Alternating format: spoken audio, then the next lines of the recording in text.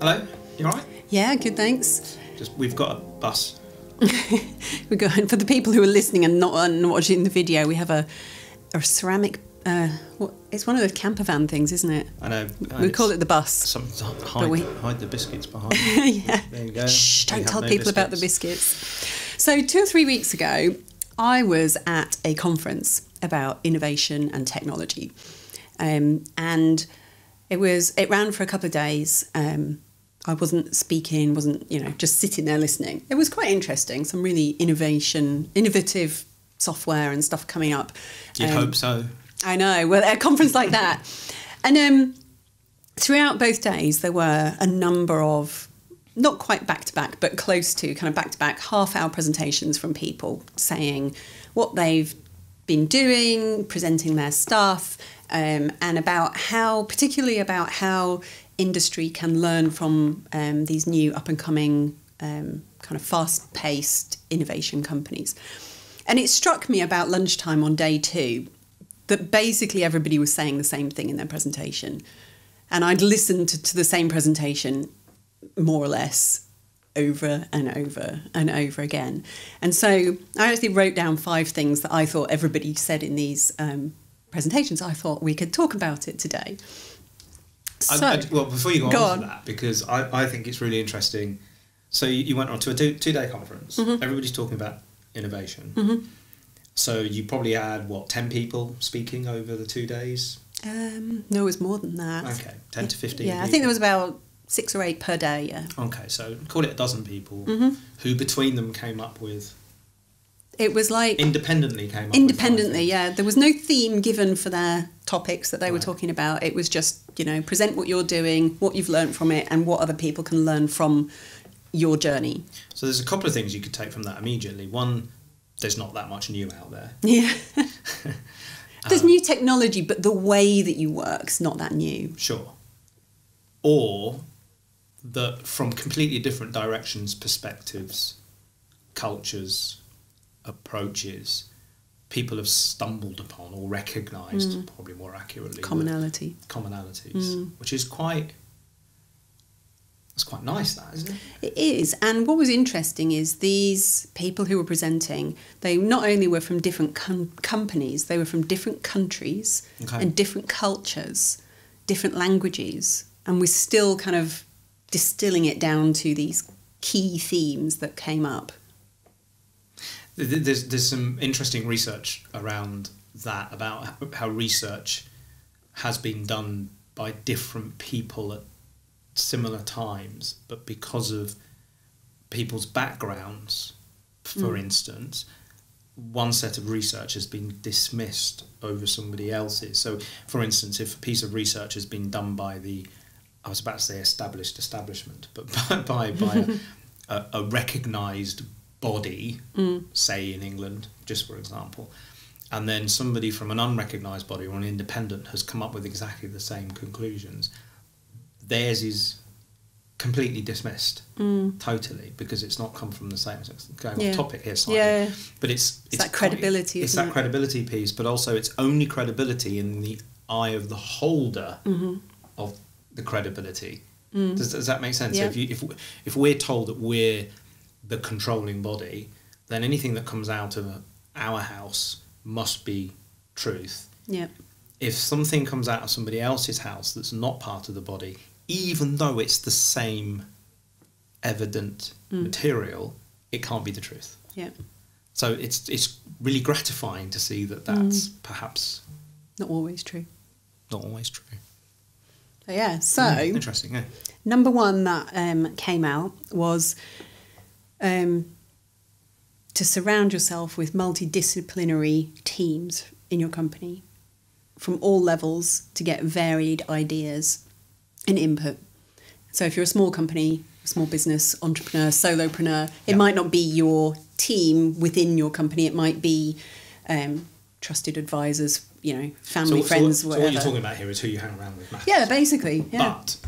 But not just not people like you. Yeah, to get different opinions, and sometimes the blindingly obvious you're blinkered to because you're so in it every day, and then the cleaner comes along and goes, why would you do it like that? Do you know, I have to be careful here a little bit, but with Kay's business where she's at, she's got a particular skill set, her background and experience and qualifications, etc., in accountancy, and she works for a professional firm that is, I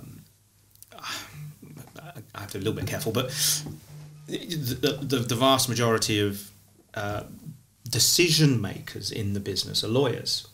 And she, about 2 years ago, 18 months ago, became a member of the senior leadership team, and it's been made really clear to her that one of the reasons she got the role over and above a couple of other people was because she's not a lawyer. And I think that's brilliant. I think it's because she does bring a hugely different perspective to some of the decision making that has to happen. The other thing where I think this is really relevant, and I've seen with Kay specifically, is that they've introduced something called a reverse mentoring scheme, which I think is fascinating. So what they do is that, so Kay's on the senior leadership team for, one of the key departments in the business, and she's been given a junior from a different department, so someone who's only been in the business 6-8 months, and it's the incumbent, the new person, if you like, the junior, I can't think of a better word, okay, but the junior's role to mentor Kay. Okay. To deliberately create a situation where Kay is exposed to remembering what it's like to on the shop floor, to start in the business new and all the rest of it.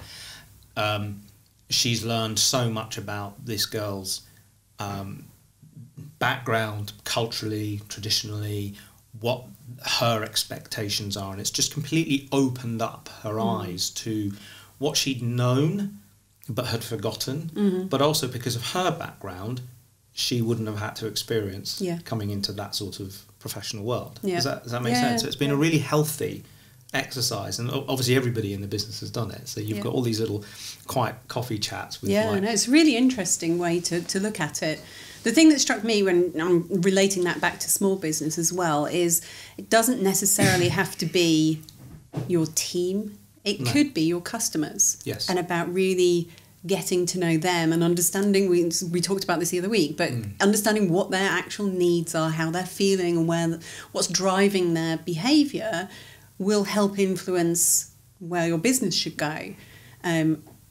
For the better, I think. But the point overall was, don't just rely on your C-level management team making the decisions, because people who are writing the software or cleaning, not necessarily cleaning the building, but who are, I don't know, doing the accounts or doing the marketing. You don't know what the cleaner see through the windows. Exactly. But that's the point. This is the point, is that all of these different roles make up your whole business. They all play a part. They all have an opinion. Doesn't matter at this point whether you think it's the right or wrong opinion or just an opinion, but they feed into it to make a greater whole. Well, you've probably watched it, Undercover Boss, where you get the owners, CEOs, managing directors, whatever, founders of large, typically very, very large organisations, and they go into, and they do the shop floor thing, don't they? But actually you're talking about doing this openly with everybody's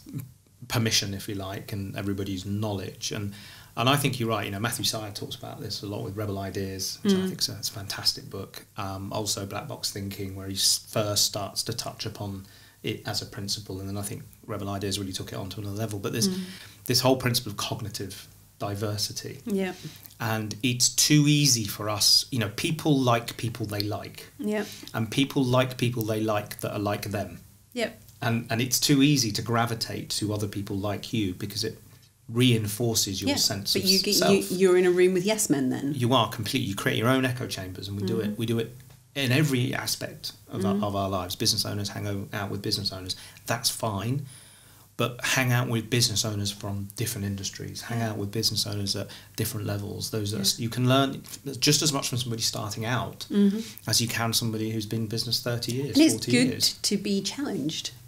It's necessary to be challenged to grow. Yeah.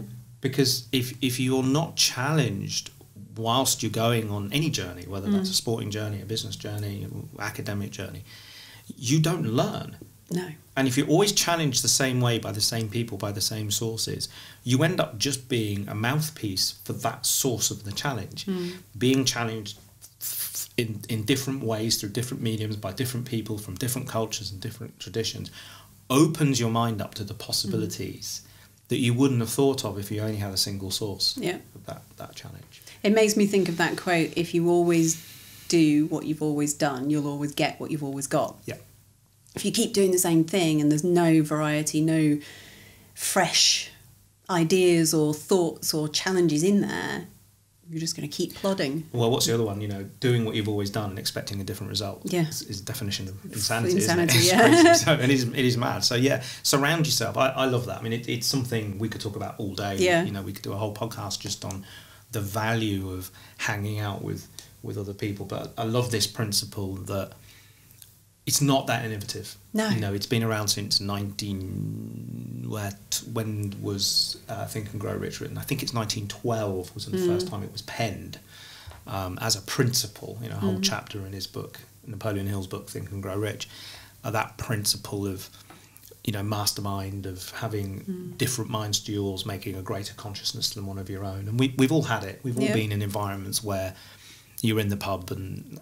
Well, not just in the pub, it could be anywhere, but maybe you've been in the pub. And You've been in the pub. I've been in the pub. And someone's told a joke and it kind of just goes round and it gets bigger in the telling as you're saying it, and it gets funnier and funnier and funnier and funnier. And you kind of had to be there. But it's almost like there was an ineffable extra mind in the room that was feeding that. Does that kind of make sense? I think we've all had those little moments. Yeah. Not just in the pub, but... Yeah. We've experienced it in rooms on client days where people have grabbed an idea and then somebody else has added to it, and then somebody else has gone, well, what about this? Yeah. This is how we do it. And they go, oh my God, that's so obvious, but that. never even crossed my mind. There's the power. That's the power of it, yeah. So. Okay, number 2 then. Number 2. You said you had a couple, yeah. I've got 5. Wow. Failure is not a bad thing, but fail fast and often. And that builds on what we were talking about the other week about decision making and it not being a right or wrong decision, but just a decision. But just make the decision, and if it's going to fail, that's okay, because you learn something from it, and you can take what you've learned and change what you're going to do for the better that makes it more likely to succeed in the future. Okay, but just fail. fail. So it was last week's episode, wasn't it? We talked at length about this principle of decision making. Step taking. Yeah, step taking. We're going to call it step taking now. Yeah, rather than decision making. So if you haven't yet listened to it, go back and listen to go decision back and listen making. to last week's. I think it's episode 25 maybe, where we talk at length about why maybe the word decision is not the right word to use. Decision making as a principle is one that can be seen as something that's final and ultimate, and actually what we maybe need to think of it as steps in a longer journey. And when you start thinking it as steps and it's less final, maybe it's easier to make decisions quicker. But this principle you're talking about here, which kind of links into that, is one of failing fast is what... Yeah. Their whole ethos was, if you're failing, then you're growing because you're moving forward. You're making more decisions, and or taking more steps. Knowing what doesn't work is just as important as knowing what does work. And how you can learn and how from those. You learn from the things that don't work to make the things that do work bigger and better. Okay, and do any of those, did you, through listening to those talks, did anybody have a culture where failure, not failing, get this right, where failure was encouraged, deliberately encouraged? Yeah. Almost all of the small innovative companies encourage failure.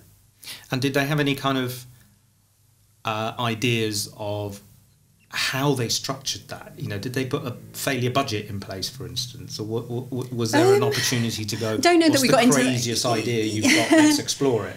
I don't know that they got into that much detail. These talks were only kind of 20, 30 minutes long. But in essence, what I was hearing from a lot of them is it's a culture that they encourage within their companies, that failing is not a bad thing. Not trying is a bad thing, but trying and it not working out is a great thing, because, and I think it was Thomas Edison, I haven't had, was it 10,000 failures? I've just had 999,000 that didn't work, and now I know which does. Nobody actually knows whether it took him 1,000 or 10,000-ish iterations. The principle's there, though. It's just, think however many, 1,000 things that haven't worked out yet. Yeah, we would never have had Velcro if it wasn't for a mistake. Exactly. So that's part of the thing is, they've tried things which maybe haven't worked, but they've discovered something else in the process of doing that.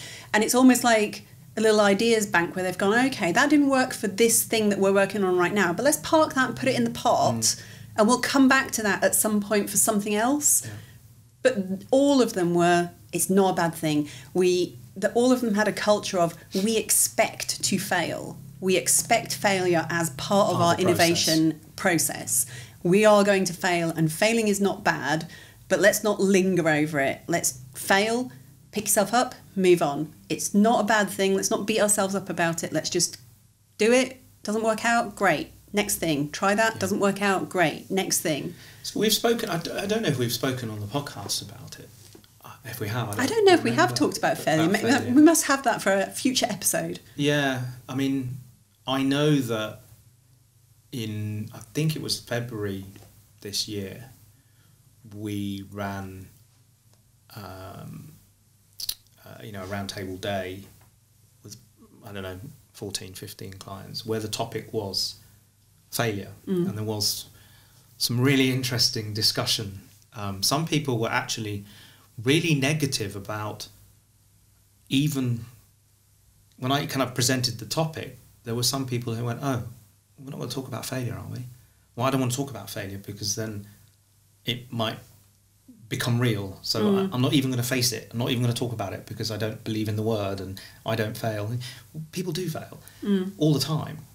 And it was a fascinating discussion, and I think you're right, that it's definitely an area that we could talk about in a future podcast. So listen out for that one as well. But the principle was from fail fast. From just fail. Failure's not a bad thing, but just get it done. Move get on the bike, fall over, dust yourself over. Get back on the bike. Get back on the bike. Yeah.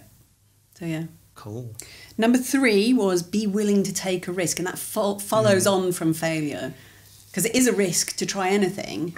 And some of that, the risk, the fear that we feel about taking a risk is to do with failure, because we're frightened it's not going to work out. And I guess that links into this principle of not headaching over decisions. Yeah. Because ultimately we agonise. Yeah, that's a better word than headaching. I made up You are making up words now. Again. So, agonising over whether you should be taking a decision or taking a step. Got to reprogram my head around that a little bit, but whether we should be taking a step, because if it fails, what do I do with it? Actually, it is just one step. And I think running a business rephrase that. Running and growing, or growing a business, is risk. It's just, I don't think anybody has the formula. No. We were here a few months ago and we recorded an episode about a book that I picked off the shelf here, didn't I? And that was all about basically the 12 things you need to do to run your perfect business. I can't remember what it was called now, but it had the word success and secrets and business in it, sort of type thing. And all very obvious, and et cetera, et cetera. But if it was that easy, then every single one of us could just pick up the book that's written, how to build your coaching business in 12 easy steps, how to build your ice skating clothing business in 12 easy steps. And every business would look the same and do the same and sound the same. So by its very nature, that there is going to be risk, because there is no manual. No. There are principles, and there's no question that, for example, the obvious one is if you're not profitable, you're going to struggle, you're going to die at some point. Cash is king. We all know that. Or cash flow is king. We know that. And we can go on. But you still have to be able to apply those principles. Yep. And understanding that means that every time you apply it, you are taking a risk, because the market changes, the people's attitudes change, the climate changes, which affects people's attitudes. Yep. There are unseen circumstances, all sorts of stuff that you can be planning a big launch one day, and the next day, something happens, and you've got to completely change your plans for that day. And I think part of the joy of running a business is you get to be flexible and you get to be agile. Yeah. But it inherently carries risk. Yeah, of course. But yeah, again, risk is not a bad thing. No. Number 4 was learn from other industries. So all of these innovation companies, they're all focused on innovation and the next technology. All of them look outside of their immediate industry to see what other companies who are at that kind of forward leading edge are doing in their industries. Not because they're going to produce the same product or service. How can we make that work for us? But yeah, how can we take the principles of what they're doing or what they've learned or how they're doing something and make that work for us?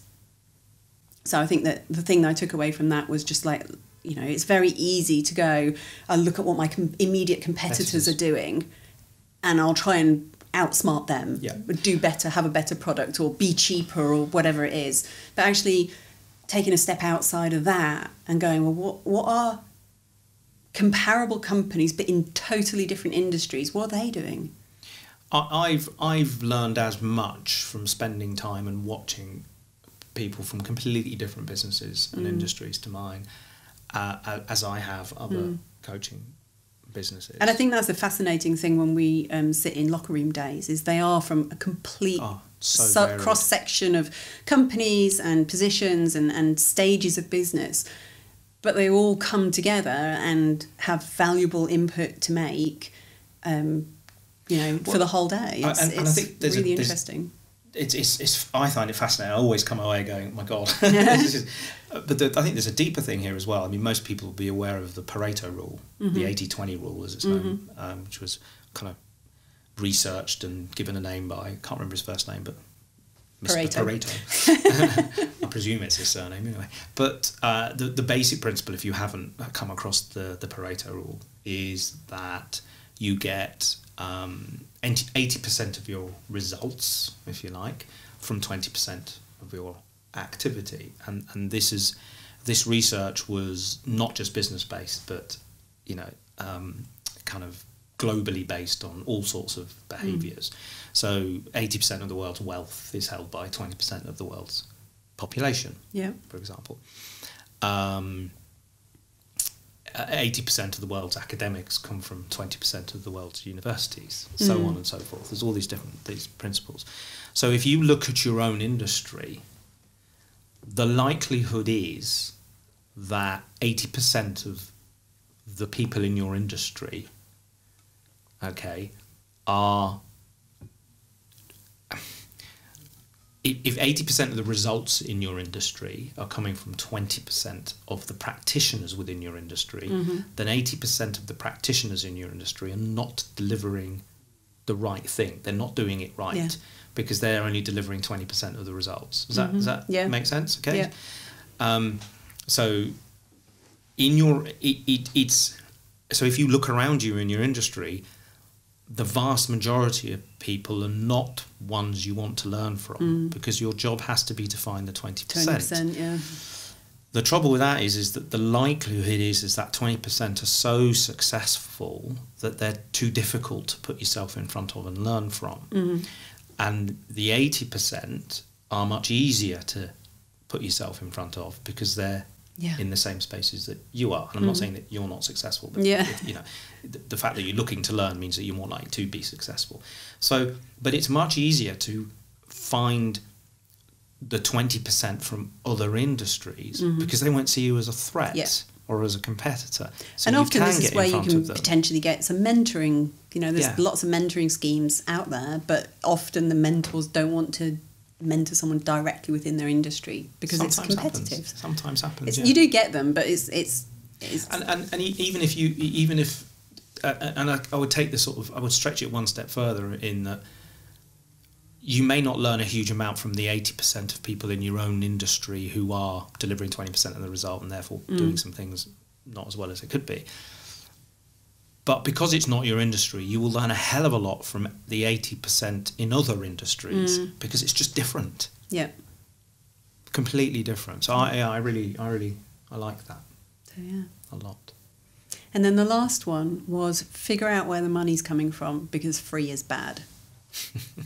And all of these innovation companies, they're not just doing this because, they're tech heads and they're like playing with new technology.